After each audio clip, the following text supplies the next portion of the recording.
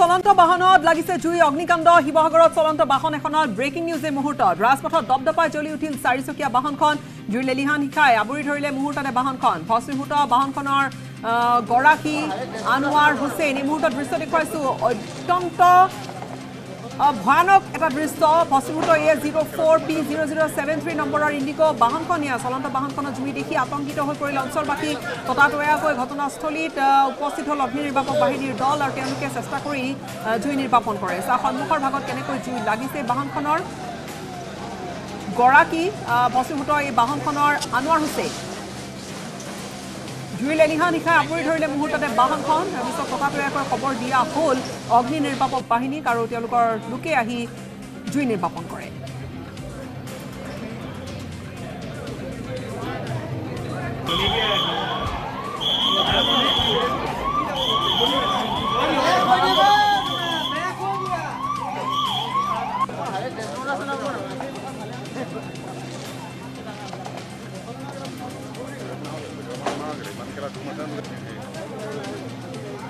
কেন্দ্ৰীয় বজাৰ সমীপৰে আমি আহি আছিলোঁ তেনেকুৱাতে ধোঁৱা ওলোৱা দেখিলোঁ তাৰপিছতে কেন্দ্ৰীয় নিৰ্বাপক বাহিনীলৈ আমি ফোন কৰিলোঁ শিৱসাগৰত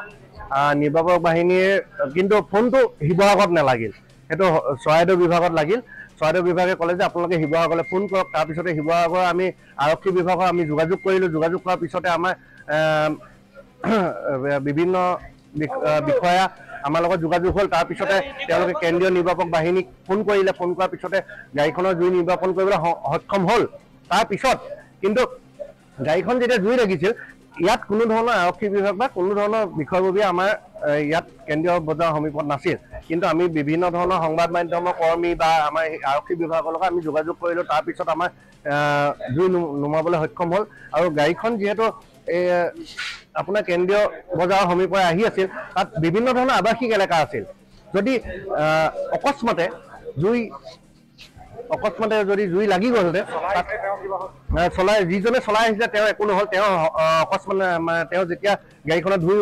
ধোঁৱা ওলোৱা দেখিলে তেওঁ নামি দিলে দেশৰ ৰাজধানী দিল্লীত ভূটানৰ ৰজা জিগমে খেছাৰ নামগ্যাল ৱাংচুক দিল্লীত উপস্থিত হৈ প্ৰধানমন্ত্ৰী নৰেন্দ্ৰ মোদীক সাক্ষাৎ কৰিলে ভূটানৰ ৰজাই আৰু এই সাক্ষাৎকাৰত দ্বিপাক্ষিক সহযোগিতা তথা আঞ্চলিক আৰু বিশ্বব্যাপী বিষয়সমূহৰ কৰা হয় আলোচনা শেহতীয়াকৈ ভাৰতত অনুষ্ঠিত G20 সন্মিলনক লৈ প্ৰধানমন্ত্ৰী নৰেন্দ্ৰ মোদীক প্ৰশংসা কৰিলে ভূটানৰ ৰজাই ইপিনে ভূটানত নিৰ্মাণাধীন 1020 মেগাৱাটৰ পুনাত চাংচু দ্বিতীয় জলশক্তি প্ৰকল্পটো সন্দৰ্ভতো কিছু আলোচনা কৰিলে দুয়োগৰাকীয়ে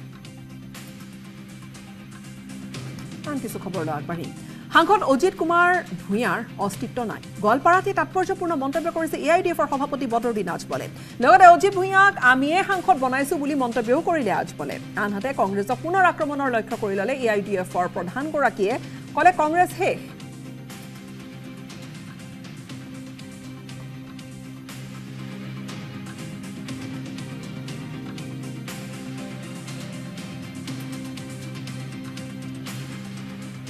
নিৰ্বাচনী বতৰত ব্যতিক্ৰমী ৰূপত দেখা গৈছে AIDFৰ সভাপতি বদৰুদ্দিন আজমলক মঞ্চত জপিয়াই আনন্দ ফূৰ্তি কৰিছে AIDFৰ প্ৰধানগৰাকী গোৱালপাৰাৰ সোণাৰী উচ্চতৰ মাধ্যমিক বিদ্যালয়ৰ সপ্তাহত অংশগ্ৰহণ কৰা আজমলক দেখা গ'ল এই ধৰণৰ এটা ব্যতিক্ৰম ৰূপত মঞ্চত বদৰুদ্দিন আজমল যথেষ্ট ফূৰ্তিত দেখা গৈছে বদৰুদ্দিন আজমলক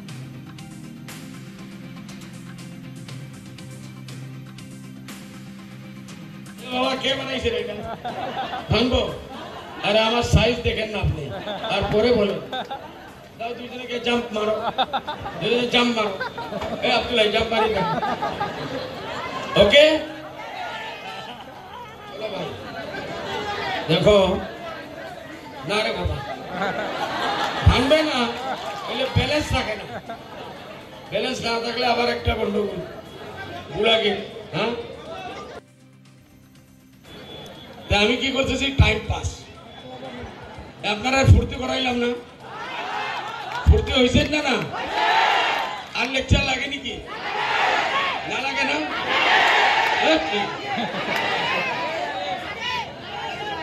আর লেকচার দিন কি নাই তো মাল শেষ হয়ে গেছে এটা ভাঙবো না তো এটা ভাঙবো নি এ বাবা কে বানাইছে এটা ভাঙবো আরে আমার সাইজ দেখেন না আপনি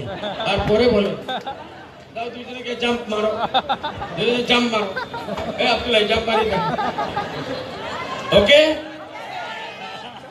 চলো ভাই দেখো না রে বাবা ভাঙবে না এলে ব্যালেন্স থাকে না ব্যালেন্স না থাকলে আবার একটা গন্ডগোল বুড়াকে হ্যাঁ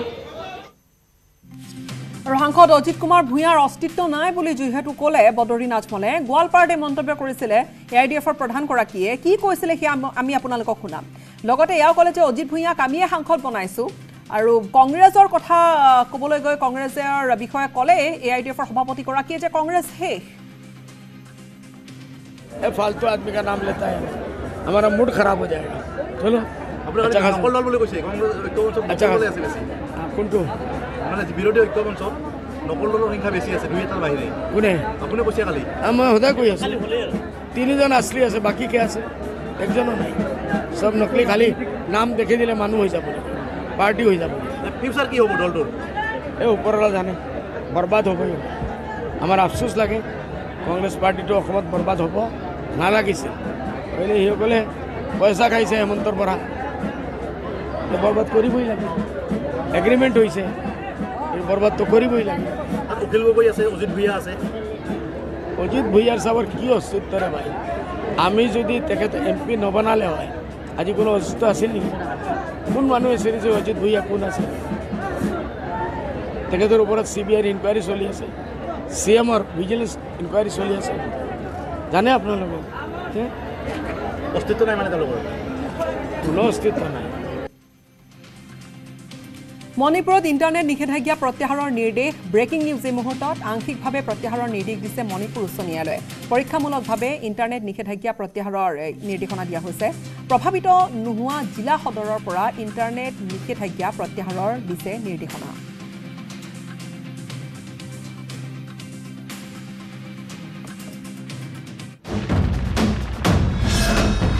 ভাৰতৰ গৌৰৱ গোটেই বিশ্বতেই ইয়াৰ সন্মান ষ্ট্ৰং মানে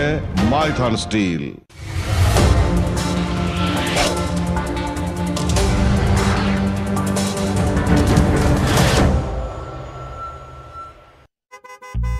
অহা নাই বা পিছ পৰি থকা নাই ইজৰাইল সমানেই লেবাননত হেজবুল্লাক টাৰ্গেট কৰি আক্ৰমণ বা প্ৰত্যাক্ৰমণ আৰম্ভ কৰিছে ইজৰাইলৰ সেনাই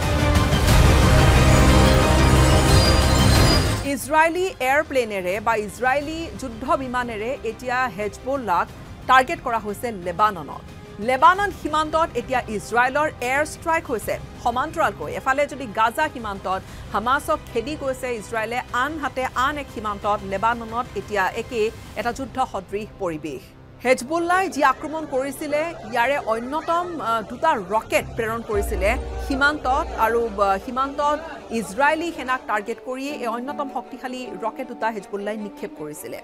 এই শেহতীয়া যি এক আকৌ যুদ্ধৰ পৰিৱেশ বা শেহতীয়া এই যি সংঘাতৰ চোক বাঢ়িছে লেবানন সীমান্তত এয়া আচলতে চাবলৈ গ'লে হেজবুল্লাৰ নেতা ছাইদ হাছান নাছৰুল্লাই শেহতীয়াকৈ এটা বাৰ্তা দিছিলে আৰু তাত কোৱা হৈছিলে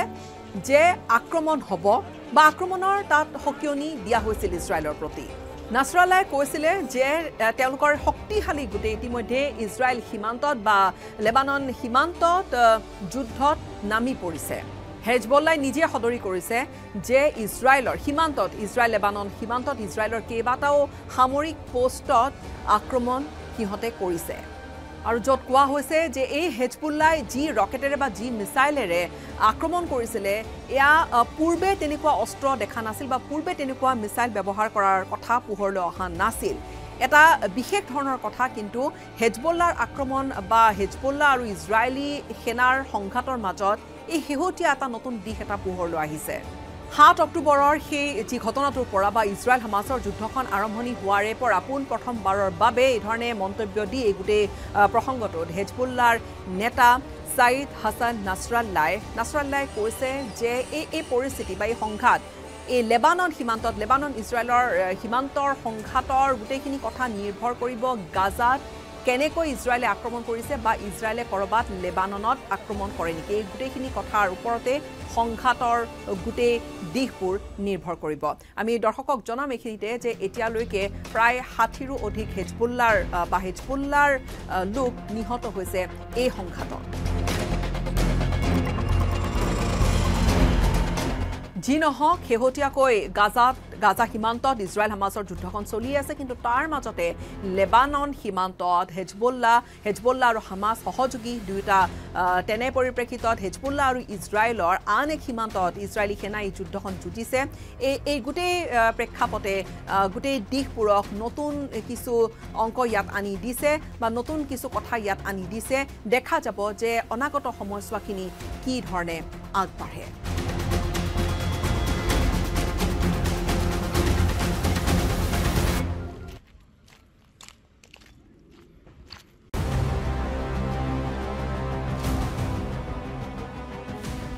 ছত্তীশগড়ত 7 নৱেম্বৰত নিৰ্বাচনৰ পূৰ্বে ছত্তীশগড়ৰ কংগ্ৰেছৰ মুখ্যমন্ত্ৰী ভূপেশ বাঘেলৰ বিৰুদ্ধে কেতবোৰ দুৰ্নীতিৰ অভিযোগ উত্থাপন হৈছে এনফোৰ্সমেন্ট ডাইৰেক্টৰেটে তদন্ত আৰম্ভ কৰিছে জুলাইৰ প্ৰায় 2022 চনৰ জুলাইৰ প্ৰায় এনফোৰ্সমেন্ট ডাইৰেক্টৰে তদন্ত কৰি আছিল কিন্তু অতি সম্প্ৰতি মহাদেৱ লটাৰী কোম্পানীটো যেটো এটা অনলাইন লটাৰী কোম্পানী সেই কোম্পানীটোৱে 508 কোটি টকা মুখ্যমন্ত্ৰীৰ গৰাকীক আদায় দিয়াৰ কিছু তথ্য এনফোৰ্সমেন্ট ডাইৰেক্টৰে লাভ কৰা বুলি দাবী কৰে আৰু মুখ্যমন্ত্ৰীগৰাকী সেই ধন লাভ কৰিছিল নিৰ্বাচনী বৈতৰণি পাৰ হ'বলৈ বা নিৰ্বাচনত খৰচ কৰিবলৈ বুলি ইডিয়ে ক'ব খোজে অতি সম্প্ৰতি 5 কোটিতকৈ অধিক টকা জব্দ হৈছে ছত্তীশগড়ত আৰু সেই টকা এই মহাদেৱ নামৰ কোম্পানীটোৱে প্ৰেৰণ কৰিছিল বুলি ইডিয়ে ক'ব খোজে হাৱালা ট্ৰানজেকশ্যনৰ যোগেদি ডুবাইৰ পৰা ছত্তীশগড় পাইছিল গৈ সেই টকা এই দাবী এনফোৰ্সমেন্ট ডাইৰেক্টৰেটৰ জুলাইৰ প্ৰায় 2022 চনৰ জুলাইৰ প্ৰায় তদন্ত আৰম্ভ হৈছিল আৰু এই তদন্তত 450 জনক গ্ৰেপ্তাৰ কৰা হৈছে 72টা গোচৰ ৰুজু কৰা হৈছে 191টা ল্যাপটপ উদ্ধাৰ কৰা হৈছে 850টা মোবাইল ফোন উদ্ধাৰ কৰা হৈছে 200খন এটিএম ইডিৰ হাতত পৰিছে আৰু 1.5 কোটি টকাও ছত্তীশগড়ৰ বিভিন্ন অঞ্চলৰ পৰা উদ্ধাৰ হৈছে প্ৰধানমন্ত্ৰী নৰেন্দ্ৰ মোদীয়ে ক'ব খোজে কংগ্ৰেছে মহাদেৱকো নেৰিলে কংগ্ৰেছে ক'ব খোজে এয়া ইডি বিজেপিৰ সুতলিপিত পৰিচালিত হৈছে আৰু যেহেতু বিজেপি সংকিত হৈছে যি পৰাজয় সেই পৰাজয় অনিবাৰ্য পৰাজয়ৰ পৰা হাত হাৰিবলৈ ইডিক ব্যৱহাৰ কৰি বিজেপিয়ে নিৰ্বাচনী বৈতৰণি পাৰ কৰিছে বুলি কংগ্ৰেছৰ অভিযোগ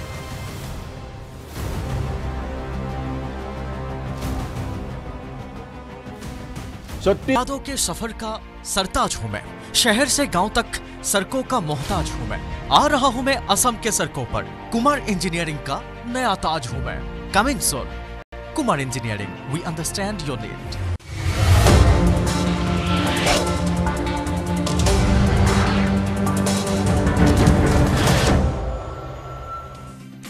আপুনি চাইছে সুপাৰ প্ৰাইম 18 আৰু এই মুহূৰ্তত এটা খবৰ কাছাৰৰ কালাইনত এটা চাঞ্চল্যকৰ হত্যাকাণ্ড 9 বছৰীয়া কিশোৰীক নৃশংসভাৱে হত্যা কৰা হৈছে ঘন জংঘলত উদ্ধাৰ কৰা হৈছে কিশোৰীগৰাকীৰ মৃতদেহ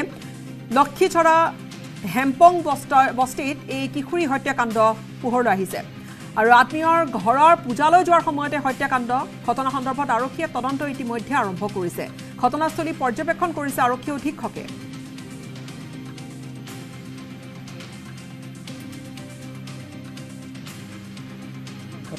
ঘটনা আৰু এই ঘটনাটো সংঘটিত হ'ব নালাগিছিলে এগৰাকী শিশু কন্যা 9 বছৰীয়া কন্যাক ইয়াতে তেওঁৰ মৃতদেহ উদ্ধাৰ হৈছে মেজিষ্ট্ৰেটো আহিছে ইনকুৱেষ্ট কৰিছে আৰু আমি যেটো প্ৰাৰম্ভিক তদন্তত আমি গম পাইছো যে এটো এটা হত্যাৰ ঘটনাও হ'ব পাৰে ৰাইজেও মত পোষণ কৰিছে তেওঁলোকৰ পৰিয়ালৰ হৈতো আমি কথা পাতিছো আৰু গোটেই ঘটনাটো আমি পুংখানুপুংখভাৱে আমি তদন্ত কৰি আছো আৰু যি কণমানিৰ মৃতদেহ আছিল আমি ইতিমধ্যে মৰণোত্তৰ পৰীক্ষাৰ কাৰণে আমি স্থানীয় মেডিকেল কলেজলৈ প্ৰেৰণ কৰিছো আৰু ফোনযোগে সংযুক্ত হৈছে আমাৰ সাংবাদিক অনিৰুদ্ধ লস্কৰ হৈতে অনিৰুদ্ধ কিশোৰী এগৰাকী চাঞ্চল্যকৰ হত্যাকাণ্ড হয় গীতাশ্ৰী দেখিছে আমাৰ এছপি কাছাৰ নুমাল মাহাতো নিজে কৈছিলে যোৱাকালি ৰাতিৰ ঘটনা কিন্তু আজি যেতিয়া বডিটো ওলাইছে এই জংগলৰ ভিতৰত কালাইছৰা একদম অসম আৰু মেঘালয়ৰ বৰ্ডাৰ হয় আমাৰ শিলচৰৰ পৰা 50 কিলোমিটাৰ মান হ'ব এই অঞ্চলত তাতে এটা প্ৰশান্তি লজ বুলি আছে লজৰ ঠিক পিছপিনে এই জায়গাখন এই জংগলখন আৰম্ভ হৈ যায় এই জংগলখনৰ আৰম্ভণিৰ তাতেই স্পটত পাইছে এই ডেড বডিখন আৰু যোৱাকালি গৈছিলে পৰিয়ালৰ লগত তাতে এটা পূজা পাৰ্বণ চলি আছিলে এইটো এটেণ্ড কৰিবৰ কাৰণে গৈছিলে তাৰপিছত যেতিয়া বেক কৰা নাই মিচিং এটা যেতিয়া চিন্তা হৈছিলে পৰিয়ালসকলৰ ৰাতি পোৱা নাই বডিখন আজি ৰাতিপুৱা ডেড বডি পোৱাৰ লগে খবৰ পাইছে আৰু SP কাছাৰ নিজে গৈছে স্পটত আৰু দেখিছে এতিয়া তদন্ত চলি আছে কৈছে কঠোৰতম ব্যৱস্থা লোৱা হ'ব যোনে এই কামটো কৰিছে হয় অনিৰুদ্ধ তথাপিও কাৰোবাৰ সন্দেহ পৰিয়ালৰ লোকৰ কি ভাষ্য গীতাশ্ৰী যেতিয়া পূজা পাৰ্বণ চলি থাকে বহুত মানুহ আহে এটা য'ত হৈ থাকে তাতে কোনোবা তাক পিক আপ কৰি লৈ গৈছে না নাই এতিয়া তদন্তৰ পিছতে ক্লিয়াৰ হ'ব কিডনেপ কৰি লৈ কিবা আৰু বেলেগ কোনো কৰিছে না নাই এজন আছিলে না গ্ৰুপ অফ মেম্বাৰ্ছ মিলি কৰিছে এইবিলাক চব তদন্তত ওলাই আহিব কিন্তু আজি তদন্ত আৰম্ভ হৈ গৈছে SP নিজে গৈছিলে আৰু কালিৰ ভিতৰত আমি স্পষ্ট হৈ যাম কোনো আইডেণ্টিফিকেশ্যন হ'ব পাৰে লিংকেজ পোৱা যাব পাৰে এইটোৰ পিছতে গম পাম যে কোনে এইটো ঘটনাটো ঘটাইছে আৰক্ষীৰ প্ৰাথমিক সন্দেহ কি অনিৰুদ্ধ প্ৰাথমিক তাতেই যেটো কৈছো যে একেলগে গৈছিলে পূজা কিন্তু ৰিটাৰ্ণ এতিয়া স্পষ্ট কৰা নাই আমাকো ক্লিয়াৰ কৰা নাই কিয়নো ইনভেষ্টিগেশ্যন চলি আছে আমাক এটাই স্পষ্ট কৰি দিছে যে ইনভেষ্টিগেশ্যন পাছত আমি ব্ৰেকটো পাব পাৰিম কালিৰ ভিতৰত আমি জনাই দিম কিন্তু ইনভেষ্টিগেশ্যন ফুল সুইং চলি আছে কিয়নো এটা 9 বছৰীয়া শিশু এনেধৰে এটা মৰ্মান্তিক যেটো মৃত্যু হৈছে এইটোৰ কাৰণে একদম পুলিচ ফোৰ্স আৰু কালাইনৰ যিমানখিনি টাস্ক ফোৰ্স আছে সবক লগাই দিয়া হৈছে গীতাশ্ৰী হয় ধন্যবাদ আমাক এখিনি তথ্য আপুনি দিলে আৰু এই ঘটনাটোৰ পিছতে ব্যাপক চাঞ্চল্য 9 বছৰীয়া এগৰাকী ছোৱালী এই ধৰণে হত্যাকাণ্ড এটা সংঘটিত হৈছে কাছৰৰ কালাইনত আৰু এই ঘটনাটোৰ পিছতে স্বাভাৱিকতে ব্যাপক চাঞ্চল্যৰ সৃষ্টি হৈছে চাৰিওফালে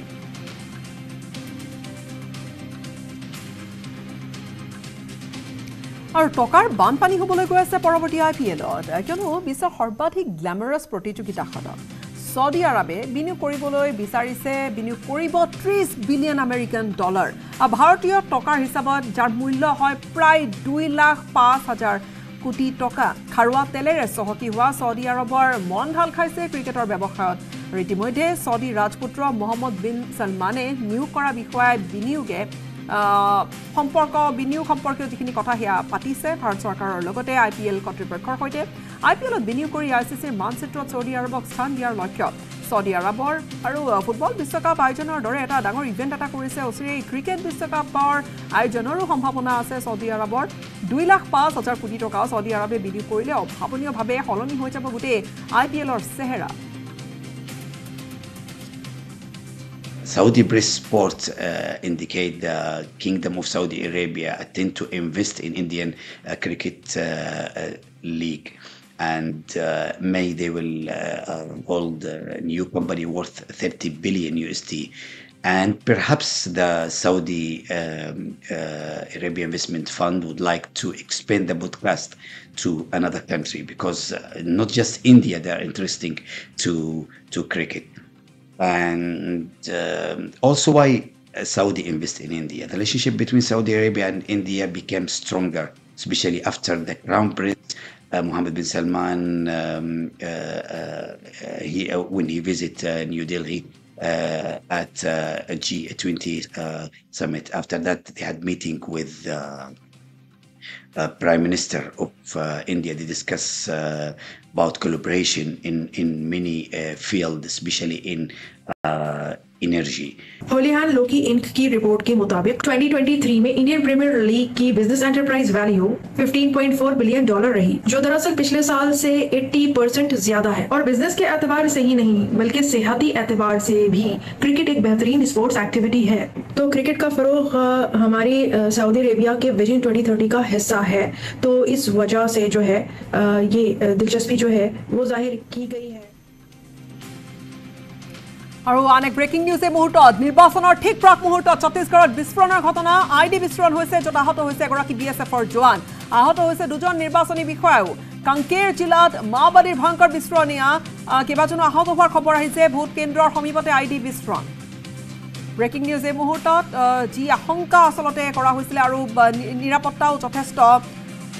কটকটীয়া কৰি তোলা হৈছিলে ছত্তীশগড়ত বহু ঠাইত কটকটীয়া নিৰাপত্তা ব্যৱস্থা গঢ়ি তোলা হৈছিলে বহুখিনি স্পৰ্শকাতৰ তাত কেন্দ্ৰও আছিলে নিৰ্বাচনৰ প্ৰাক্ষণত ছত্তীশগড়ত বিস্ফোৰণৰ ঘটনাটোৱে গোটেই এটা পৰিৱেশত কিছু নিৰাপত্তাজনিত প্ৰশ্ন কিছু উত্থাপন কৰিছে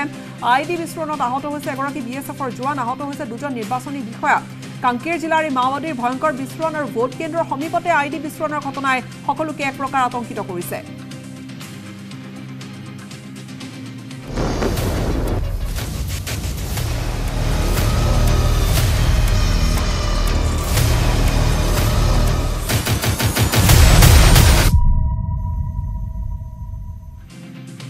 এমাহ সম্পূৰ্ণ হৈছে ইজৰাইল আৰু হামাছৰ যুদ্ধখনৰ আজি 31 দিনে গাজাত ইজৰাইলে অব্যাহত ৰাখিছে ভয়ংকৰ আক্ৰমণ গাজাত পুনৰ দুটা শৰণাৰ্থী শিবিৰত ইজৰাইলে বিমানেৰে আক্ৰমণ কৰিলে ইজৰাইলৰ আক্ৰমণৰ ফলত গাজাত এনিখাতে 47 জন লোকৰ মৃত্যু হোৱা বুলি গাজাৰ স্বাস্থ্য মন্ত্ৰালয়ে প্ৰকাশ কৰিছে মৃত্যু হোৱাসকলৰ ভিতৰত 21 জনকৈ একেটা পৰিয়ালৰে নিহতৰ ভিতৰত আছে কেইবাগৰাকীও মহিলা আছে কেইবাগৰাকীও শিশু যুদ্ধবিধ্বস্ত গাজাৰ পৰা প্ৰায় 300 আমেৰিকান নাগৰিকক স্থানান্তৰ কৰা হৈছে হামাছে যুদ্ধৰ বাবে হাস্পতাল ব্যৱহাৰ কৰিছে বুলি আনহাতে আইডিএফ ইজৰাইল ডিফেন্স ফৰ্চে অভিযোগ আনিছে হাস্পতালৰ পৰা হামাছে সন্ত্ৰাসবাদী কাৰ্যকলাপ চলাই থকাৰ হাস্পতালৰ তলত টানেল হাজি হামাছে আক্ৰমণ কৰাৰ অভিযোগ কৰিছে ইজৰাইলে ইফালে গাজাত হোৱা গ্ৰাউণ্ড অপাৰেশ্যনত আইডিএফৰ 34 গৰাকী সেনা নিহত হৈছে গাজাৰ সমান্তৰালকৈ ইজৰাইল লেবানন সীমান্ততো অব্যাহত আছে যুদ্ধ গাজাত পাৰমাণৱিক বোমাৰে ইজৰাইলৰ আক্ৰমণৰ মন্তব্যক লৈ উত্তাল হৈ পৰিছে বিশ্ব ইজৰাইলৰ বিদেশ মন্ত্ৰীৰ মন্তব্যক বিশ্বজুৰি গৰিহণা দিছে ইউএইয়েও গৰিহণা দিছে মন্ত্ৰীগৰাকীৰ মন্তব্যৰ এমাহে অব্যাহত থকা ইজৰাইলৰ হামাছৰ যুদ্ধখনত এতিয়ালৈকে 10,000ৰো অধিক পালেষ্টাইনী নাগৰিকৰ মৃত্যু হোৱাৰ দাবী কৰিছে গাজাত হামাছে চলোৱা হেল্থ মিনিষ্ট্ৰীয়ে বা স্বাস্থ্য মন্ত্ৰালয়ে ইউএনৰ ফালৰ পৰা কিছু স্থিতি স্পষ্ট কৰা হৈছে আৰু ইজৰাইলত নিহত হৈছে এতিয়ালৈকে প্ৰায় 1400ৰো অধিক পালেষ্টাইনৰ নিহতৰ ভিতৰত আছে 6,000ৰো অধিক শিশু আৰু মহিলা আটাইতকৈ ডাঙৰ যি তথ্য আৰু এফালে যুঁজ চলি আছে আৰু দেওবাৰে নিশাৰ পৰা সোমবাৰে পুৱালৈকে প্ৰায় 450টা টাৰ্গেটত ইজৰাইল ডিফেন্স ফৰ্চে তাত আক্ৰমণ কৰে